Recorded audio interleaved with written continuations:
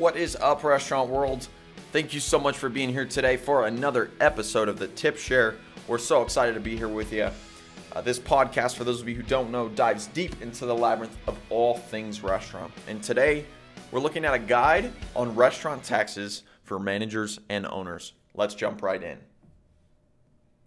We're going to begin with talking about the importance of understanding restaurant taxes as a business owner. So the restaurant industry has specific conditions that complicate its taxation, such as tipped employees and a bevy of state and local laws that regulate sales and payroll taxes. And as a restaurant owner, it's critical that you and not just your accountant understand the taxes on restaurants.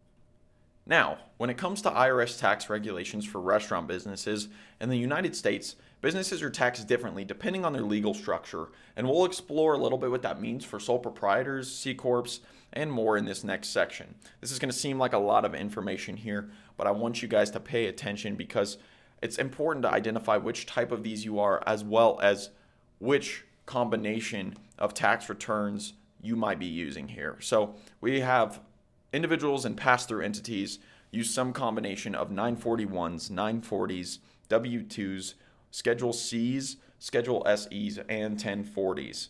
Now, partnerships are a little bit different. So partnerships use 944s, 940s, 1065s, Schedule Es, Schedule SEs, and 1040s. The last one of these is corporations, and they engage with 941s, 940s, Schedule Es, Schedule SEs, and 1120s. Now, corporate taxation by entity type. We're going to dive into these types a little bit here and just kind of go over a brief overview of what they are in a nutshell. So we're going to start with sole proprietorships. And a sole proprietorship passes on all tax liability to the individual. No corporate tax rate is paid. Instead, the owner pays personal income tax on all restaurant profits. That is sole proprietorships in a nutshell. We're going to dive into LLCs and partnerships next. An LLC, or a limited liability corporation, can be single member or multi-member, meaning it has one owner, or in other cases, it may have multiple owners. But in either case, all taxes are passed through to the owners, who are assessed taxes at an individual rate. Partnerships work the same way as LLCs or limited liability corporations. Now, when it comes to corporations, restaurants organized as corporations file a corporate tax return, and then separately, all shareholders must pay tax on the dividends that are received, which means that corporate profits are taxed doubly, first at the corporate level, and then they get taxed again when the profits are distributed. Now let's jump to understanding restaurant taxes. So, sales tax. Restaurants are responsible for collecting sales tax on all transactions, not few transactions, but all transactions. And this requirement encompasses not just food and beverage sales, but also things like catering, things like merchandise, and space rental income. And your city and state typically set their own sales tax rates, though some jurisdictions are notable for not having any sales tax whatsoever. So it just kind of depends on where you're at. But when it comes to payroll taxes are paid to the government to cover Social Security, Medicare, and unemployment tax.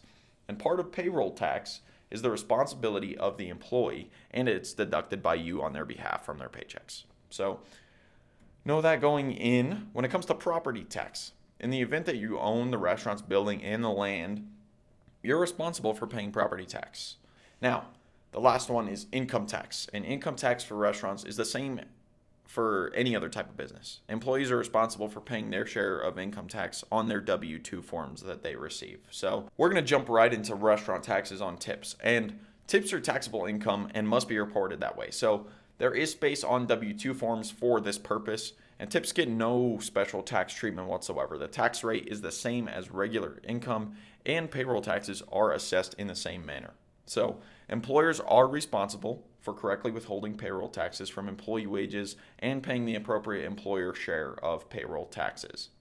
Now we're going to dive into the strategies for restaurant tax planning. So it is well worth the investment to work with a tax professional who can help you reduce your audit risk and maximize your deductions. This is the first strategy. This is just kind of the first tip. It is extremely important to work with somebody who really knows what they're doing. That way they can just make sure that you're dotting your I's and just taking care of what you need to take care of while avoiding any sort of risk whatsoever. Also kind of like provides a little bit less stress on yourself as you get a trust in somebody else that really knows what they're doing. So That's the first strategy. The second strategy is retaining all records of sales transactions, purchases, and payroll. This information will be crucial in the event you need to show proof of your accounting figures to the IRS or local tax authorities. Anytime there's ever any question, this is super important because you want to be able to back yourself up. So make sure that you're retaining all your records, you're keeping everything that's documented in a safe place so you can refer to it later if necessary. And finally, remember that you're responsible for paying estimated taxes at regular intervals throughout the year, not just April. Thank you guys so much for tuning into this week's Tip Share episode. That is all we have for you this week.